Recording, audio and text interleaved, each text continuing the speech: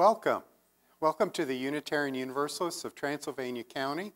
Welcome to the visitors to the Unitarian Universalists of Transylvania County. We're glad you're here. We appreciate you being up and awake on this rainy Sunday morning. I mean, it was supposed to be. I guess you read it on the internet, who knows? We live in Brevard, that's it. We're glad to have you here. This being the first of the month, I always like to remind us of our mission. Our mission is to support individual spiritual journeys and to promote social, economic, and environmental justice. And so we do. And we're glad, no matter who you are, where you've come from, who you love, how you identify yourself, we are glad you are here. Please enjoy your time with us this morning. First off, I want to recognize that our ministry teams are always active behind the scenes. Our Loving Hearts Helping Hands group doing the care ministry is going to feed us, not just with the care, but with yummy delights during our coffee hour, kind of a mini brunch even for us all. So much appreciation for the care and the wonder and all the love baked into this offering. We appreciate it.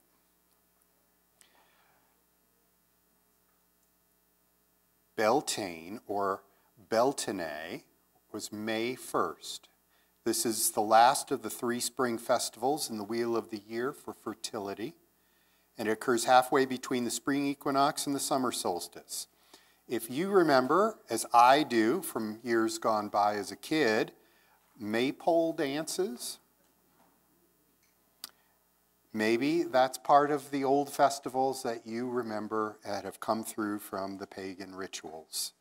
It marks the summer season, and so here we are. I also want to mention in the announcements that this is the anniversary of William Ellery Channing's Baltimore sermon, Unitarian Christianity, which was May 5th in 1819, and was the first time, I think, that particular viewpoint of Unitarianism was preached with that name of that particular heresy at the installation ordination service of a minister there in Baltimore. It also ends up being the anniversary, May 12th will be the anniversary of the merger or consolidation of the Unitarians and the Universalists. Why do I make a big deal of these announcements? Because we have history. And for many of you, you walk in the room and say, I never knew you existed. Oh no, we haven't existed for very long. But in reality, Unitarian Universalism has been around for a long time. I also want to remind you that today, I'm going to say this. I have to say this over here. I'm going to say this. You see my long face? Did you know that the first Sunday in May is World Laughter Day? Yes. So we've already gotten a little laugh in. That's good. Now on to some of our other announcements. You saw some on the screen. We had a slide up for the mountain where we have our retreat being set up. The registration process is in the works, and so we'll be giving you instructions and links to sign up for UUTC's annual retreat at the Mountain Camp and Conference Center. And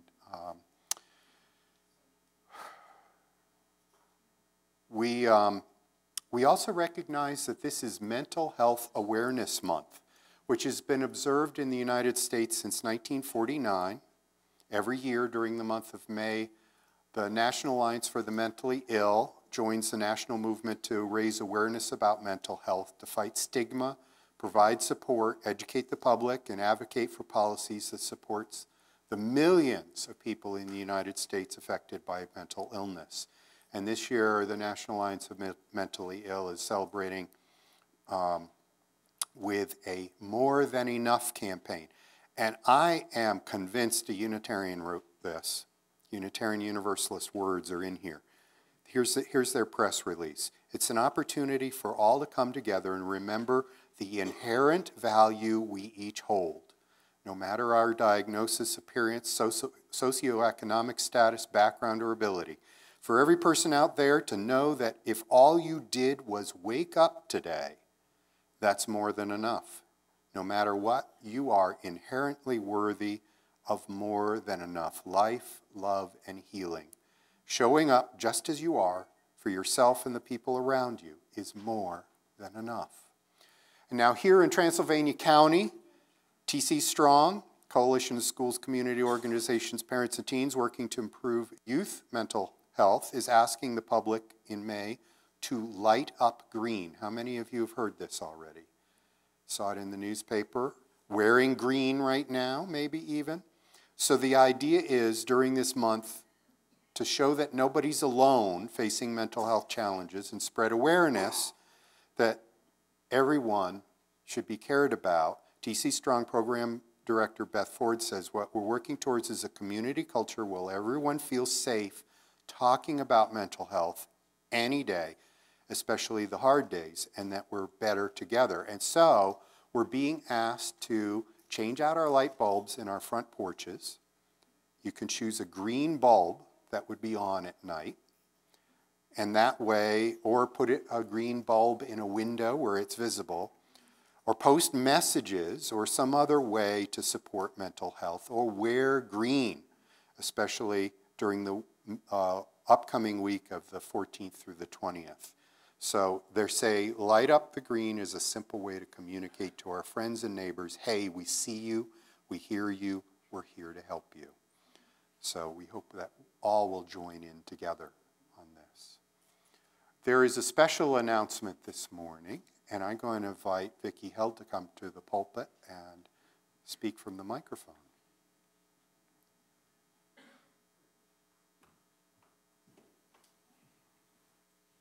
Good morning. So on behalf of the auction committee, which was myself, Donna Rayburn, Mike Griffith, Ian Cowie, and RK, we just want to announce and thank you. We raised $13,000. And that was thanks to all of your donations. We had just such quality donations. And then you came out to our party, and you came out and you bid against each other all week. And when we first started this, because we didn't have a lot of history in auctions, although this group had experience in auctions in other places, we thought, well, maybe we could raise $4,000. And so we said, well, maybe we'll set a goal of $7,000. No, we'll never make $7,000. So we were flabbergasted. We were really flabbergasted. So we had over 130 items, and in all auctions, you have a few items that get overlooked. It's nothing to do with the quality or anything. It's just we have them out front this morning for the minimum bid, so this is the last time you'll see anything. And one of the most successful things we had were the home-hosted dinners and experiences. Some of those are sold out. We have a few tickets left to some of those, and this will be the last day that they're offered. So stop by if you are interested in those. But once again, thank you all so much.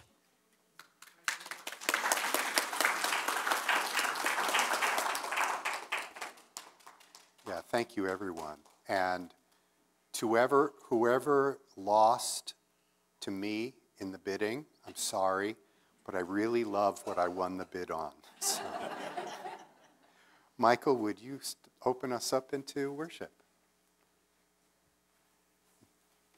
Joys and sorrows? Yeah, let's do that instead.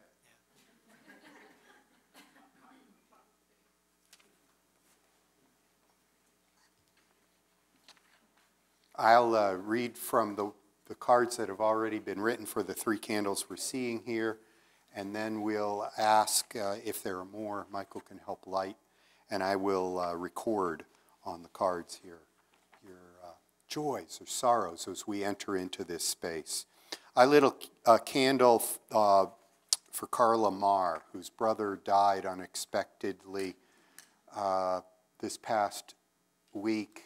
She was to have, I already lit one, but you can light that other one. She was to have gone to visit him this next month. Very sad. Michael Solomon here lit a candle for all of us affected by mental health challenges, ourselves, loved ones, and friends, and the growing awareness that mental health is something everyone needs to care about. And Bruce Kirkman lit a candle of joy that UUTC will be having another retreat at the mountain this September.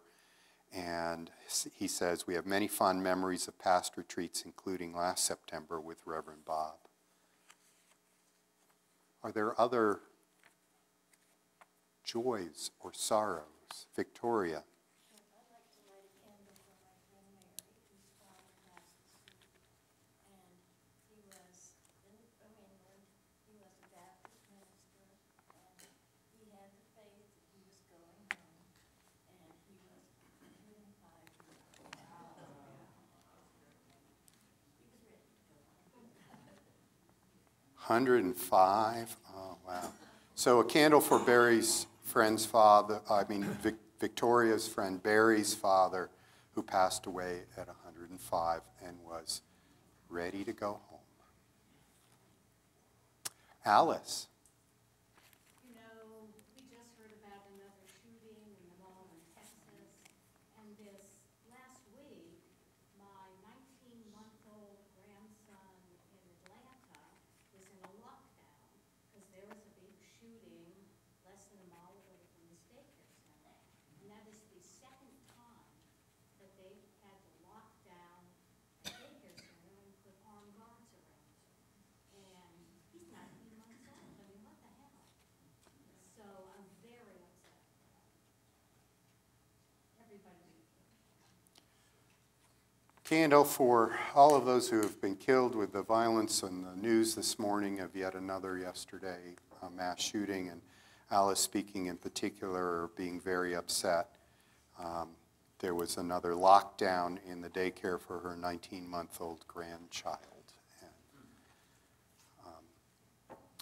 And just the horror of all of that. Now, I think I saw Barbara. I was going to say the same thing Alice said, so she said it over. Yeah, this is yes. Let's all piggyback on yes on that. Yeah, we're going to go to the back there. Hi, Catherine. To give a candle of joy and gratitude lit for the auction team. This is the first auction I've ever been to here, and it was so professional, so organized, so well done. I just want to thank all of them. Thank you. And Catherine was saying this is a candle of joy and recognition for the auction team and all that they did. Yes. Yeah, go right ahead, Philip. Rick and I have a dear friend for 30 years who has made the decision to go to Switzerland because of an illness. And she has an end date set for June the 7th. The family just is, even though they support her, they're still.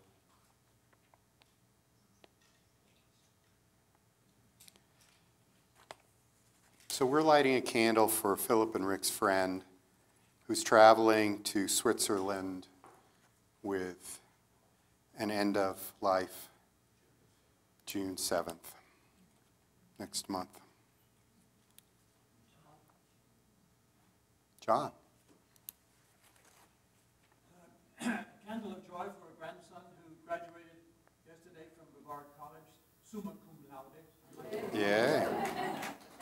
And he's leaving next week with a friend to drive, please, to Alaska. For a couple of months, and a couple of weeks,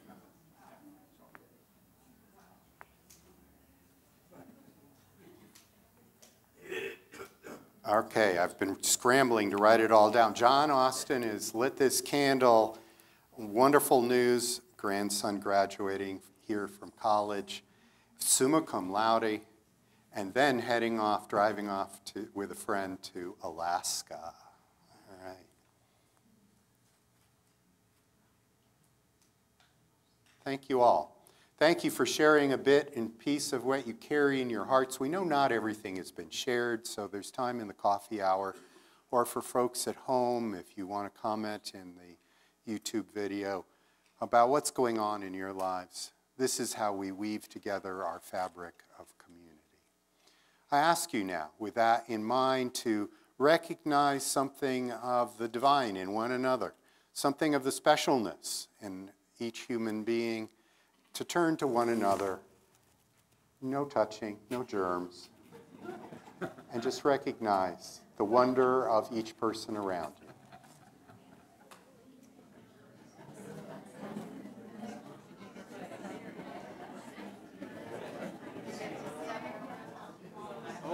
Yeah, pretty cool.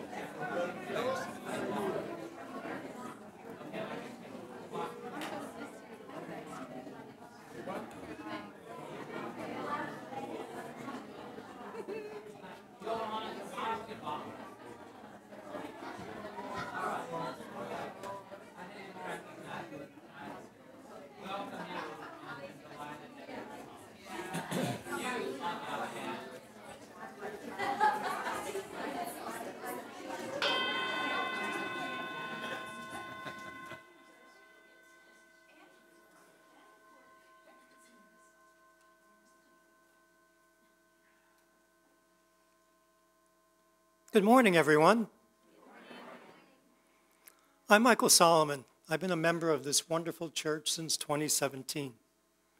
I'm honored to serve as your worship associate this morning.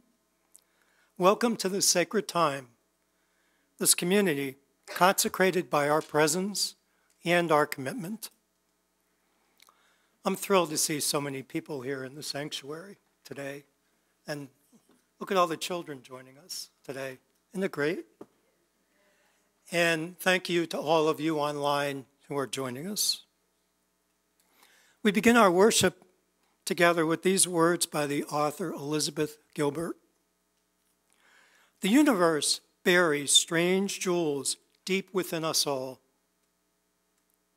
and then stands back to see if we can find them. The hunt to uncover those jewels, that's creative living. The courage to go on the hunt in the first place. That's what separates a mundane existence from a more enchanted one. You can find this and other inspiring content in this month's Soul Matters, The Path of Creativity. Let's now worship together and explore creative living. Our musical call to worship is hymn number 330, The Arching Sky of Morning Glows.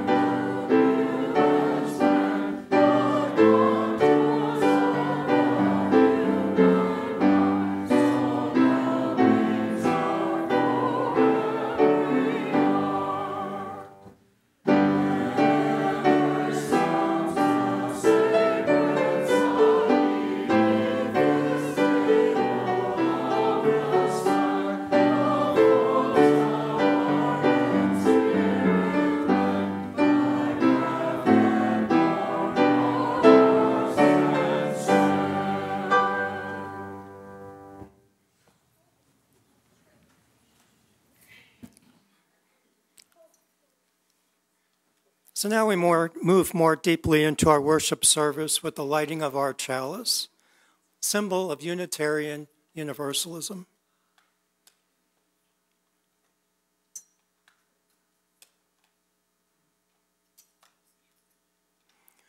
Please join me in reading the words shared by the Unitarian Universalist Fellowship of Harrisonburg, Virginia. You can see it on the screen.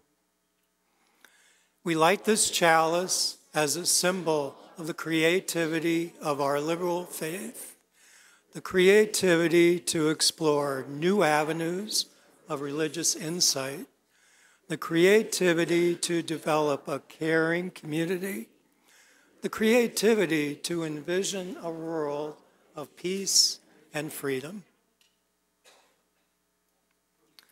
And now Kevin Lausch, our Director of Children's Religious Exploration, will now speak to the children and all of us with words of wisdom.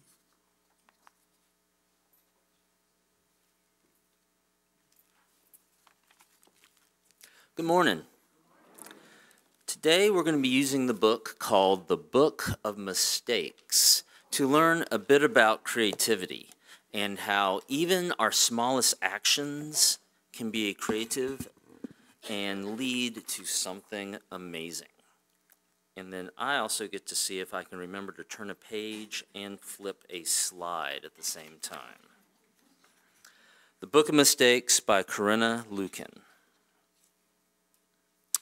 It started with one mistake. Making the other eye even bigger was another mistake. But the glasses, they were a good idea. The elbow and the extra long neck, mistakes. But the collar, ruffled with patterns of stripe and lace, that was a good idea. And the elbow patches, they were a good idea too.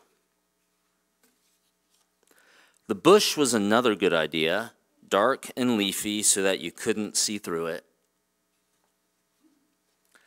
But the frog, cat, cow thing, another mistake.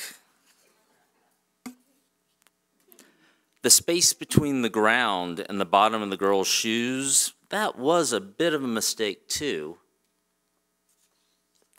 But the roller skates, that was definitely not a mistake. The second frog cow thing made a very nice rock. And the girl, with very long leg, looks like she always was meant to be climbing that tree. Even the ink smudges scattered across the sky looked as if they could be leaves, like they always wanted to be lifted up and carried. And what about the girl? Well,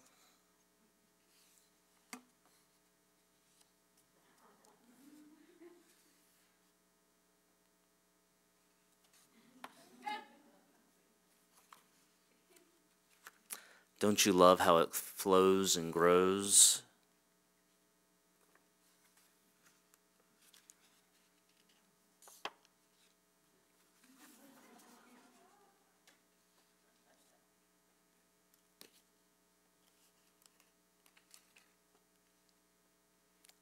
How with each mistake, she is becoming. She's becoming something new and different. And do you see now who she could be?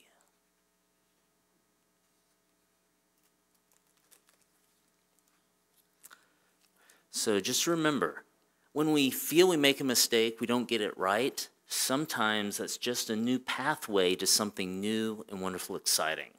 Whether we're doing it with art or a paintbrush or crayons or markers, or we're doing it with our own life, it's all a pathway to something new. And now we'll call up Eli Seafelt, and he is going to light our children's chalice, and then we will sing the kids out.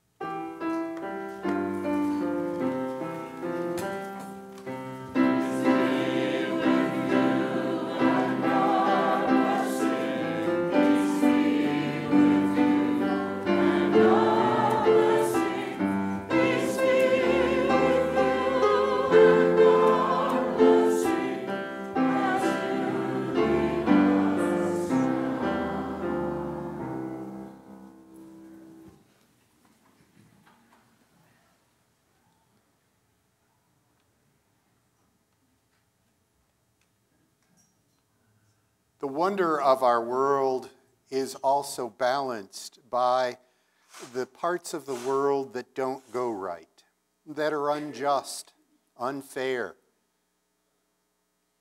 While we each may face the winds of circumstance beating at our doors, while we each may have clouds hanging over our heads, we know that there are those in society who need more than possibly we alone could give to make their lives a little less drab, a little less unfair.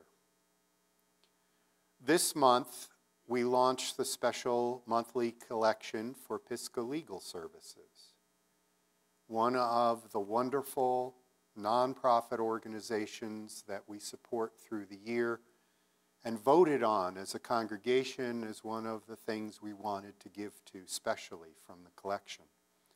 When the ushers pass the baskets, anything you put into the basket comes to UUTC to help our presence be here. But anything you put into the envelopes within will go to Pisgah Legal Services to do their good work in the community. We will now receive the morning offering.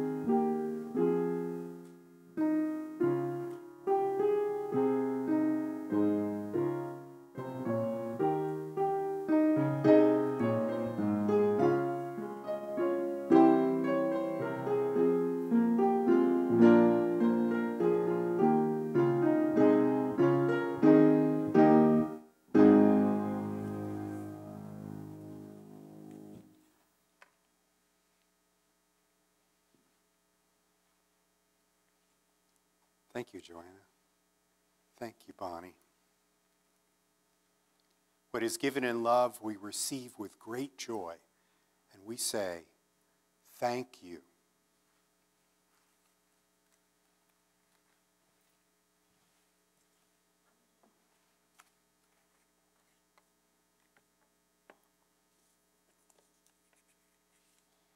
I invite you to center yourselves. Prepare for this moment of prayer and meditation.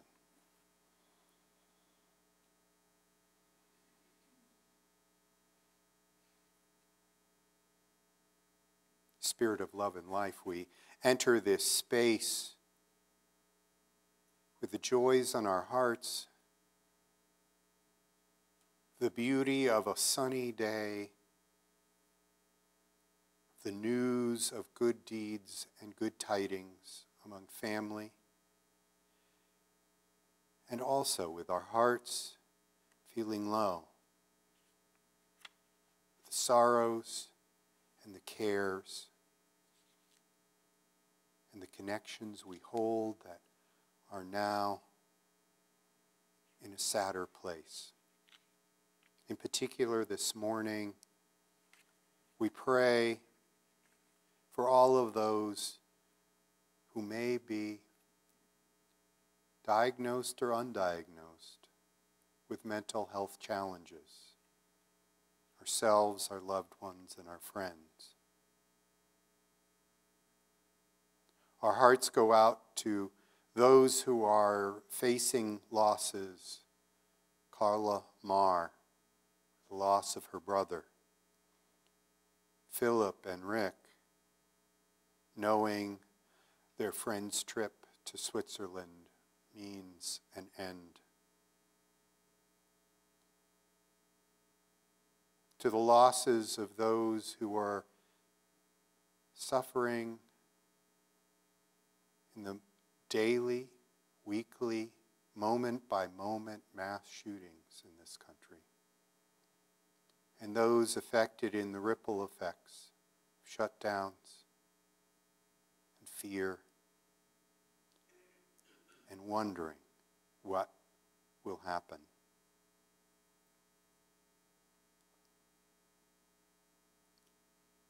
Our hearts go out to Victoria's friend, whose father has passed away at 105. Our hearts also go out to those who are celebrating, those launching, transitioning in this season of graduations for John Austin's grandson.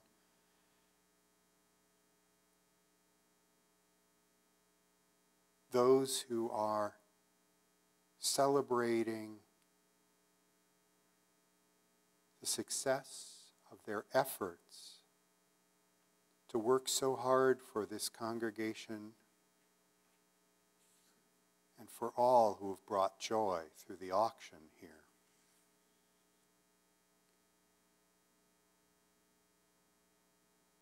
We hold these joys and sorrows, these fears and hopes in the silence, in our minds and our hearts.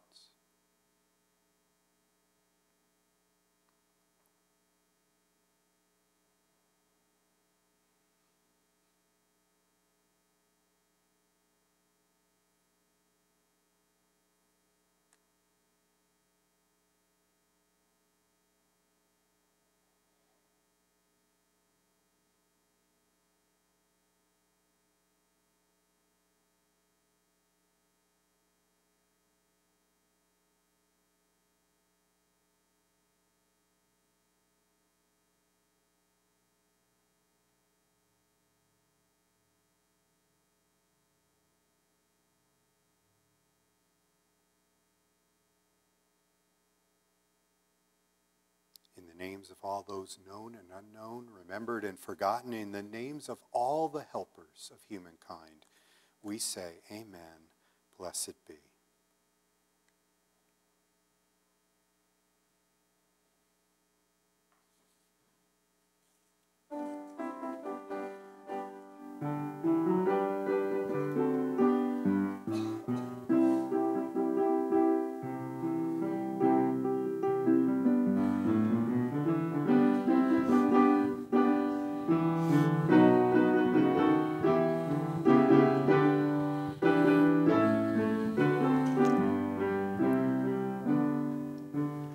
This little light of mine, I'm gonna let it shine. This little light of mine, I'm gonna let it shine. This little light of mine, I'm gonna let it shine. Let it shine, let it shine, let it shine. Everywhere I go, I'm gonna let it shine. Everywhere I go, I'm gonna let it shine. Everywhere I go, I'm gonna let it shine. Let it shine, let it shine, let it shine. up a world. Oh, I'm gonna let it shine. Oh, building up a world. I'm gonna let it shine. Building up a world. I'm gonna let it shine, let it shine, let it shine, let it shine. Oh, yeah.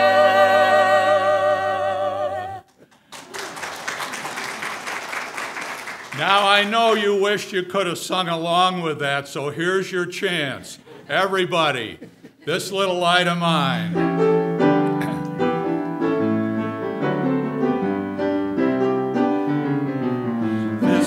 Light of mine, I'm gonna let it shine, baby. This little light of mine, I'm gonna let it shine. This little light of mine, I'm gonna let it shine, let it shine, let it shine, let it shine. Oh, yeah. Woo!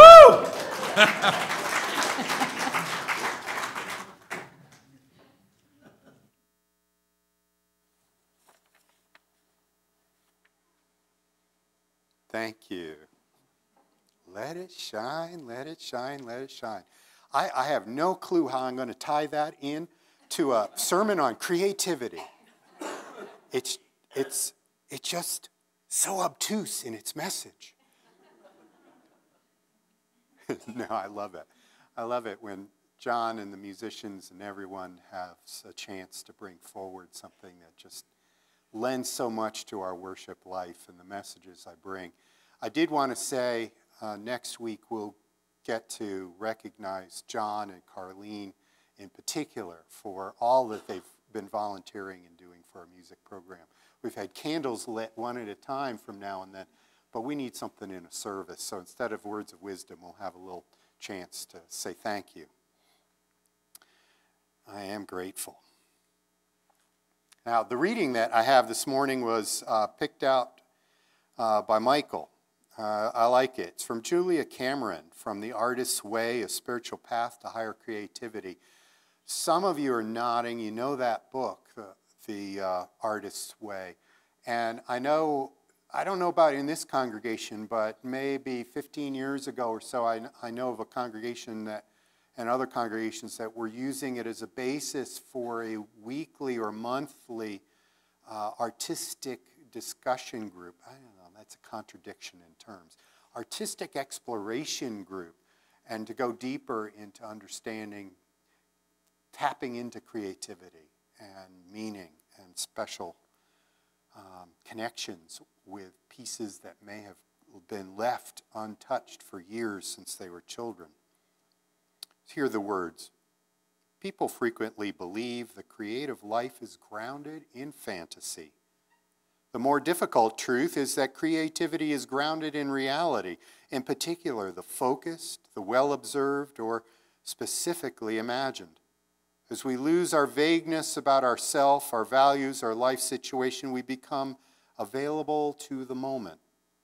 It's there in the particular that we contact the creative self.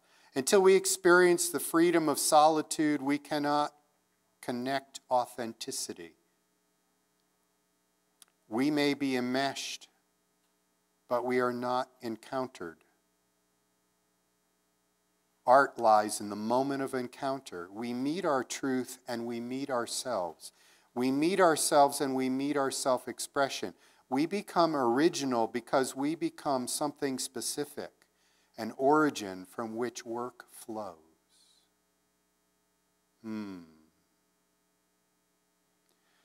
This morning's sermon fits our monthly theme packet, Soul Matters theme packets. The 50 or so of you who have signed up for those know that each month you have something to do at home to go deeper into it. The path of creativity, this whole month gives us some richness to touch something that may have been forgotten, but is so essential. I wrote in my blurb that It said that the word creativity wasn't in use until after Darwin's theories were published, and mostly during the current generations, you all's lifetimes, and how I believe this matters in theology. I mean, I've done a whole sermon on Darwin once upon a time. I think it must have been an anniversary of some sort in his life, or his work he had done on the Beagle, going to Galapagos and Island and writing up his theories. And there's so much about the story, about how it couldn't be released right away. Things just couldn't be understood, that society was going to be overly reactive. There were certain religions, Unitarianism and Universalism, which seemed to be holding at least a few more people than in general who were able to embrace some new thing. But as a colleague of mine had written out, the ways in which we have gone through our ever-expanding concepts of the world, that we have decentered certain things in our theologies. We've decentered the earth from the center of our universe. We've decentered human beings. We've decentered even a creator God. That was, I guess, some of the fear of religionists. Oh no, here's a challenge to everything we hold dear, the way we understand things. I had readings even in this past decade or so about how people are saying, no, there is no evolution, because evolution can't explain how the complexity of an eye is created. And I'm thinking, as I read each one of these, it's like, to me, people grasping at things they don't understand to prove that their faith is strong. And I feel bad for the moment that scientists prove how evolution led to an eye. They will have to find something else to say, well, if it's not that has no explanation in evolution, I'm sure there's something else, because we can't believe in it.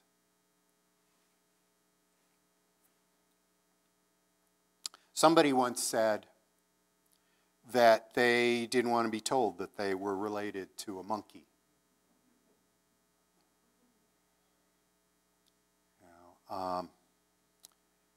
And yet, when we look at our DNA, what we're made up of.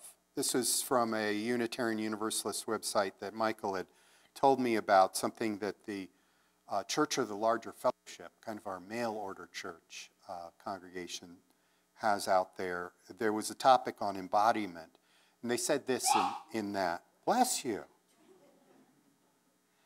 You share 55% of your DNA and your genes with a banana tree, 80% with a cow, 98.5% with a chimpanzee, and 99.99% with every other human being on the planet.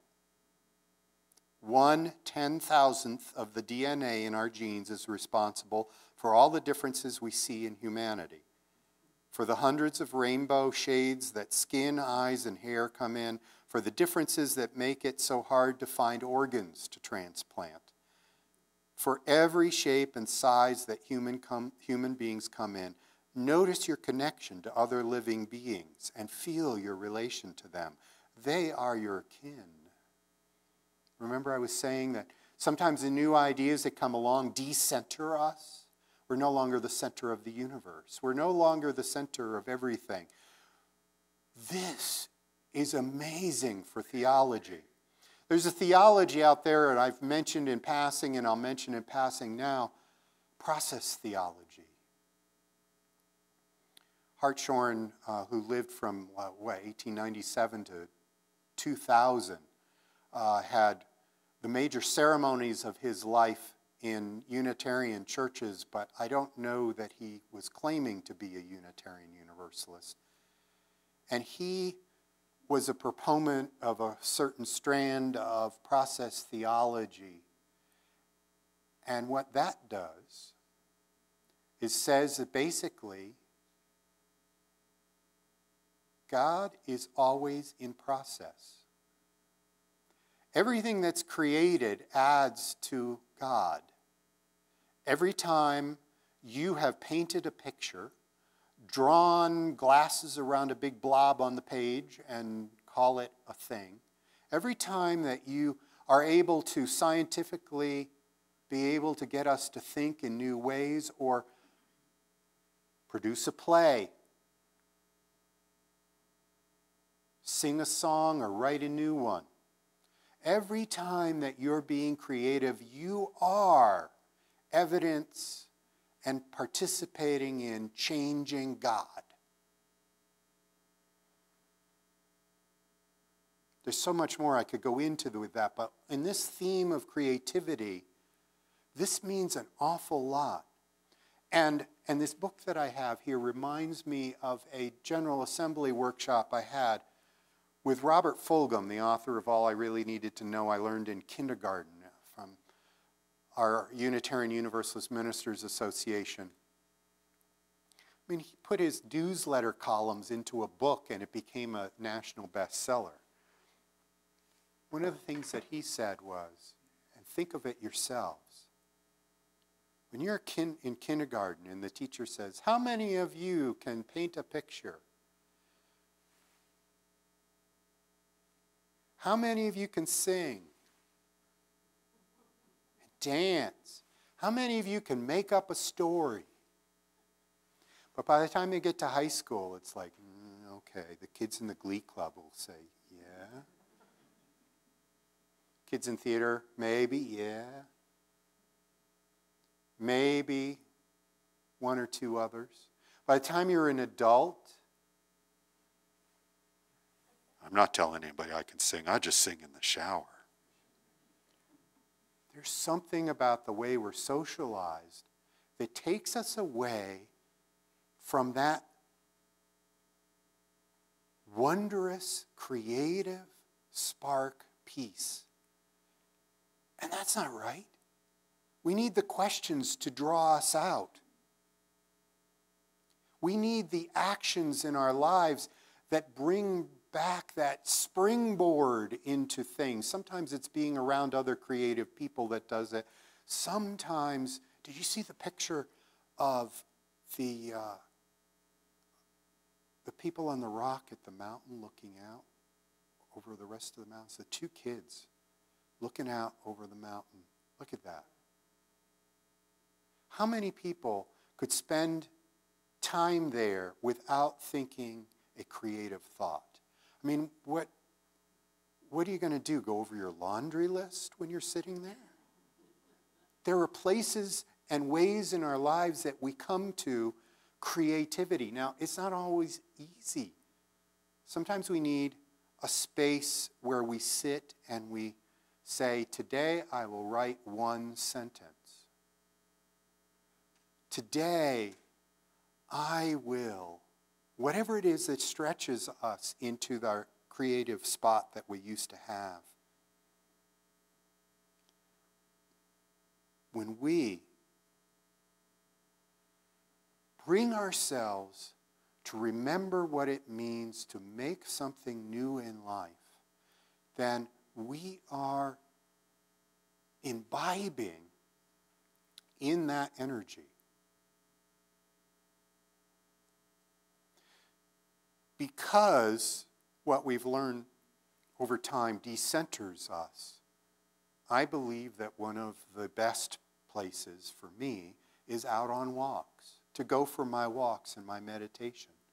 I can walk going forwards. I found that meditating Buddhist practice was best done this way, with my eyes closed in a hallway where I wasn't going to trip over a rock. Outside, I'd rather go forward and keep my eyes open. Something about the breezes and the sunshine, the smell of the new ferns coming up, whatever it may be that helps me get back into that space within, takes away some of society's laden burdens, sweeps away the news, if only for a moment, gives me a sense of being. Somebody asked me the other day, well, Bob, do you work every day? When's your day off? And I've been telling people I don't have a day off. Part of it is through COVID, I could never understand what day I should take off. While I'm in lockdown at home, I mean, what is that? I don't know. And part of it is because I take 2 nights a week off to go sing. I sing with 2 choruses up in Asheville. We create music. Now, we didn't write the music, but we're interpreting it. We're bringing joy to people. What do you do 1 week to another that has that kind of discipline? These are the questions. These are the wonders. These are the things that stretch and refresh who we are. I had a whole bunch of really deep, intense research for this sermon, which for some reason doesn't show up on this screen, must be on my laptop only. You'd think I could make the 2 communicate with each other. But I'm kind of glad that I walked up here without all of that stuff because I don't think it would have made any of you feel more able to sing or dance or write or do. I think what it did was help me center to be able to say to you, this is our place. This is our safety. This is our encouragement. This is our religion in which we might have some hints of being part of something greater than ourselves. And to be reminded of our true selves if we were created in the image of the divine, and the divine was creativity itself, that we might remember that and be that for one another, for the children in our lives, for the elders in our lives, from our neighbors, and also for the blessed banana tree, our cousin, or the cow. Somebody said, even the cucumber we're related to.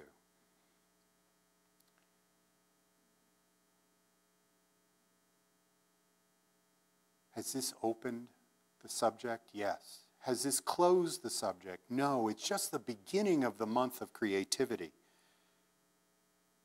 But I invite you to listen to the words of our hymns, to think of the wonder and beauty of what you bring into the world, and to remember again what Robert Fulghum reminded us, that society may begin to teach us we can't sing, we can't write, we can't paint, but remember instead the story that Kevin had. And maybe the next time we doodle, we will make of our mistakes something broader and newer, and find ourselves in a landscape that we didn't see before. Maybe so. Our closing hymn is number 319, and if you have a hymn book in front of you, you're going to be confused because we're singing it to tune 277. So there. And that's on purpose. One of the things I learned in hymnody is if you don't think you can teach a congregation a new hymn tune, use an old one. And they all have little codes in the bottom of how you can trade them around. And this one's common meter. So we're going to use a different common meter that you probably have heard enough times that you can sing the words. The words will be on the screen, ye earthborn children of a star.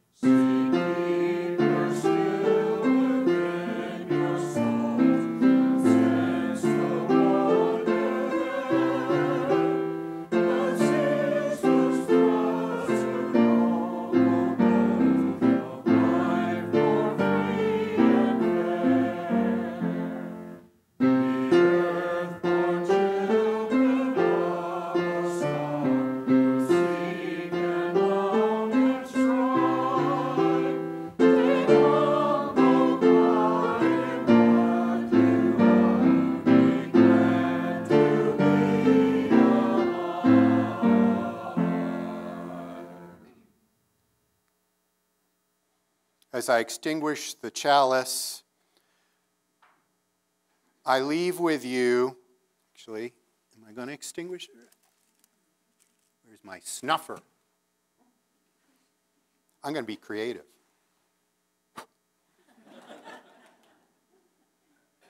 I'm going to leave you with some questions to ponder.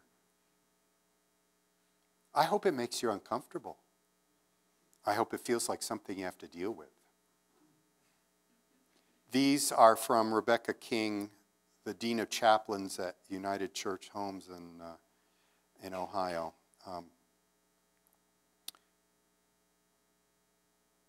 What are your avenues of creativity?